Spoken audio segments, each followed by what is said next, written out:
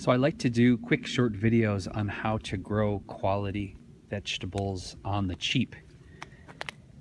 It cracks me up because many people get sucked into the over-commercialized plant and vegetable market.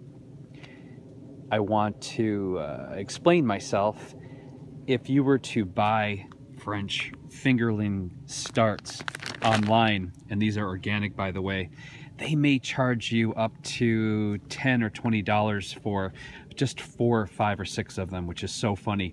Even at Home Depot and the larger places, they'll charge you a great deal of money for something you can buy at the grocery store.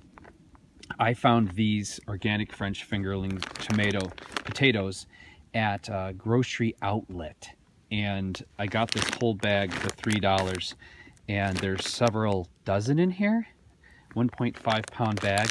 And so for $3, I'm going to take all of these and plant them, and then I'm going to have probably 10 times these amount or more, depending how well they do by the end of the season.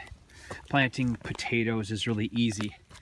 I dug a shallow trench in this clay soil. You can see I started some other potatoes up here already. I'm going to toss these in, spacing them about 12 inches apart from each other. And then I'm going to just fill over the top of it with leaf litter and straw.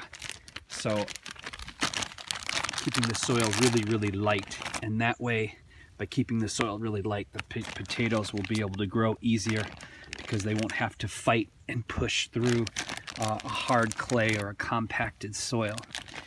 And another example of buying inexpensive vegetables at the grocery store to grow and to propagate, you can buy garlic.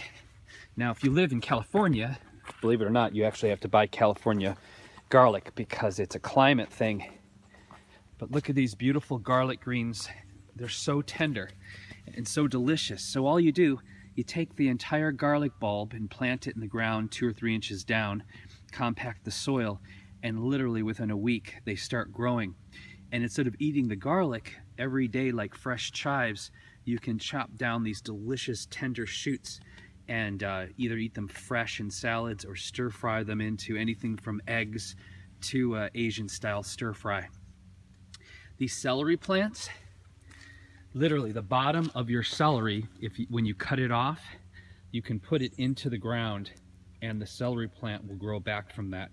Celery plants are very strong, and if you allow them to seed, they will spread their seeds all over the garden and you will have celery for years and tons of celery plants to share with friends.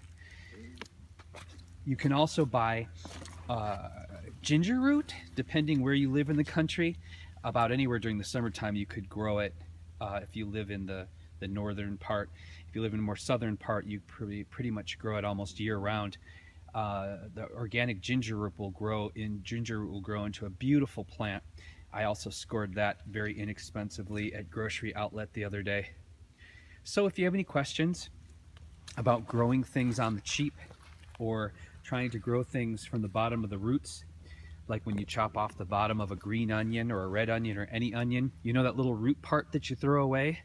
Well, it grows.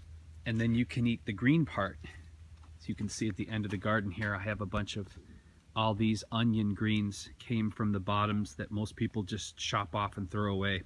You can ask friends and family members to save the bottoms of their vegetables that they throw away, or bad potatoes or what have you. And it's just amazing how you can supplement and grow a garden for practically nothing, just off of what other people throw away or just from being clever. Okay, that's my tip for the day. Let me know what you think and try some of these things out and get back to me and let me know how they worked for you. Take care of each other. Have an awesome day.